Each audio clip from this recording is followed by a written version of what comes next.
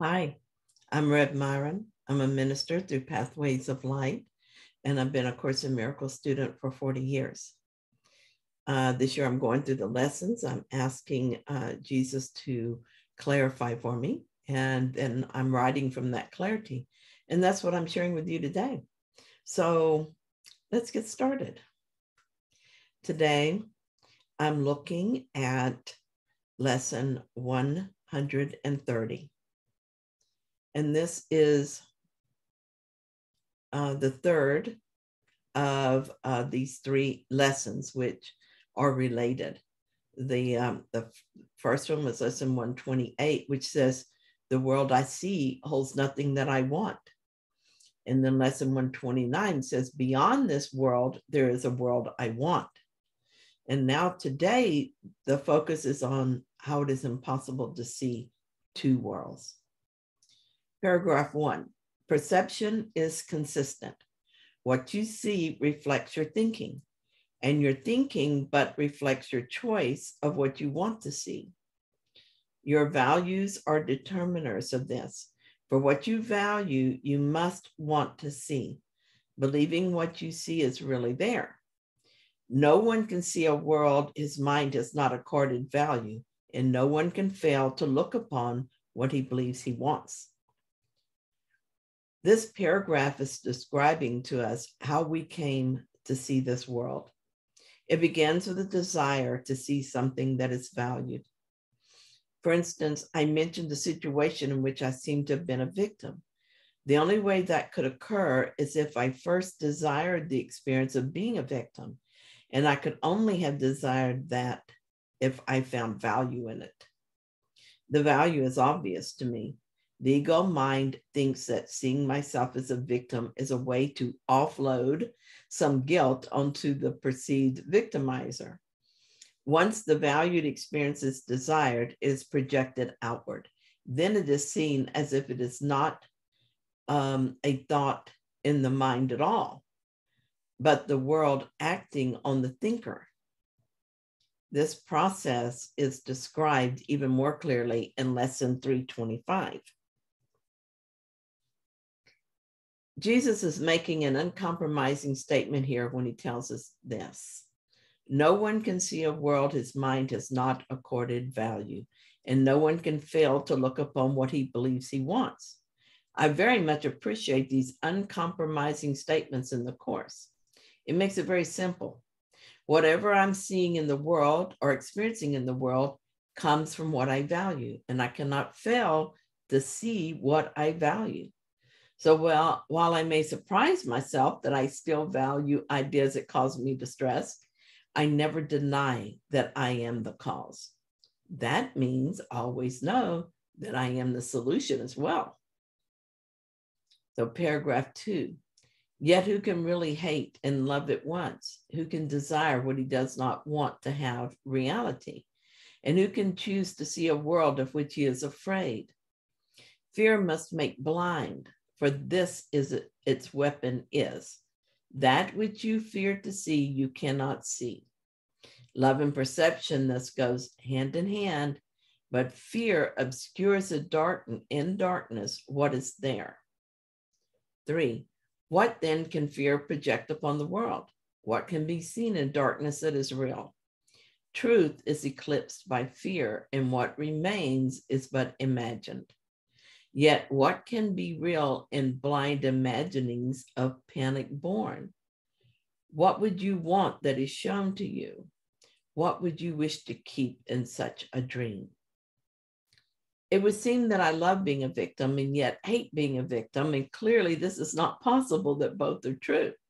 I can love the idea of victimhood because I see value in it as a way to rid myself of guilt. But I also make a different choice in which I choose a right mind and realize that what I thought had value had none. My experience of victimhood shows me that it doesn't help and that guilt remains. And so I no longer value it. As Jesus is telling us, we cannot both love and hate at the same time. We're always going to choose one or the other. He also shows us that fear blinds us to what is there. I'm going to use the story of the worker who did a poor job the other day. Or I could use the story of the plumber earlier this year who did a poor job. You probably notice a pattern here. I did. The only thing that happened is these two men did a poor job. My feeling of being a victim was not necessary. It was a choice I made for the purpose of ridding myself of guilt.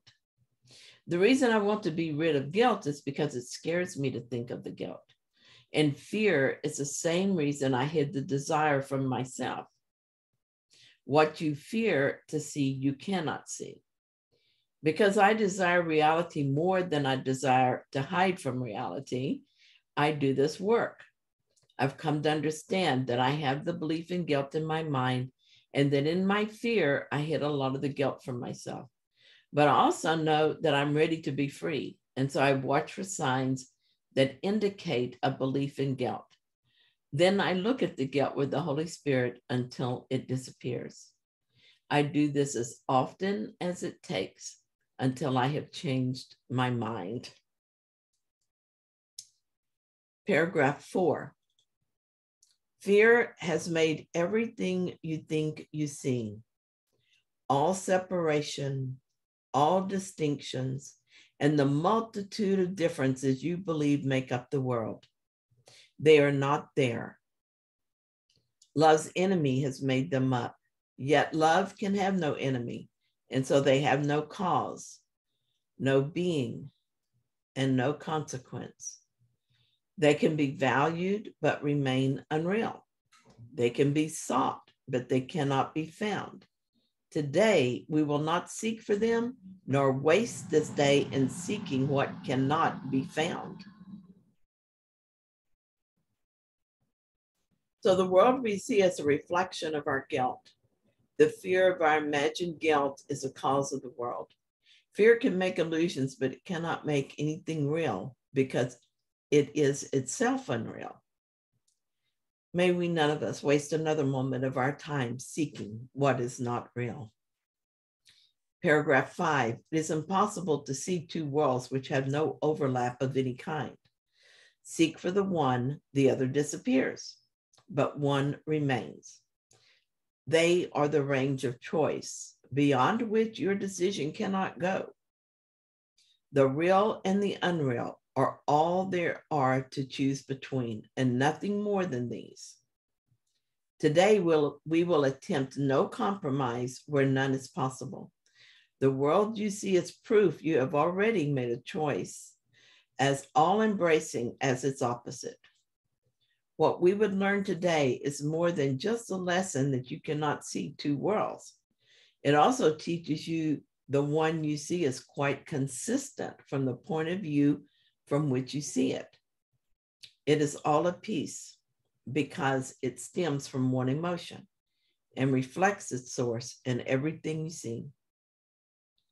We will always see what we choose to see. It will be a choice between the made-up world that reflects ego's thought system or the real world.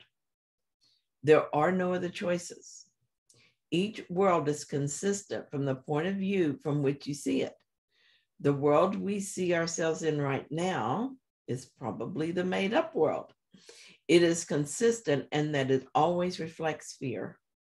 Even when it's pleasant or beautiful, it is unstable and destined to end, so there will always be an element of fear. The real world, based on reality, will reflect what is real, which is love.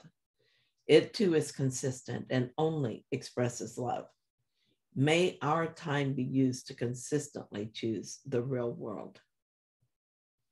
Paragraph 7. 6 times today, in thanks and gratitude, we gladly give 5 minutes to the thought that ends all compromise and doubt and go beyond them all as one. We will not make 1,000 meaningless distinctions, nor attempt to bring with us a little part of unreality as we devote our minds to finding only what is real. 8. Begin your searching for the other world by asking for a strength beyond your own and recognizing what it is you seek. You do not want illusions. And you come to these 5 minutes, emptying your hands of all the petty treasures of this world. You wait for God to help you, as you say. It is impossible to see two worlds. Let me accept the strength God offers me and see no value in this world, that I may find my freedom and deliverance. The sentence that stood out to me in these instructions is this one. We will not make 1,000 meaningless distinctions, nor attempt to bring with us a little part of unreality as we devote our minds to finding only what is real. I choose not to analyze or question the meaningless, nor will I choose to attempt to choose both reality and delusion, a little of one and a little of another. I seek clarity, not more confusion. Paragraph 9, God will be there. For you have called upon the great unfailing power, which will take this giant step with you in gratitude. Nor will you fail to see his thanks expressed in tangible perception and in truth. You will not doubt what you will look upon, for though it is perception, it is not the kind of seeing that your eyes alone have ever seen before. And you will know God's strength upheld you as you made this choice. What a powerful paragraph this is. As we go into the silence, God will be there. Jesus calls this a giant step as we decide that we choose only the real world. He says that the great unfailing power is taking the step with us, and we will have a tangible expression of God's thanks. When I do this, I feel a deep sense of peace, even if I spend maybe only a minute or two with it.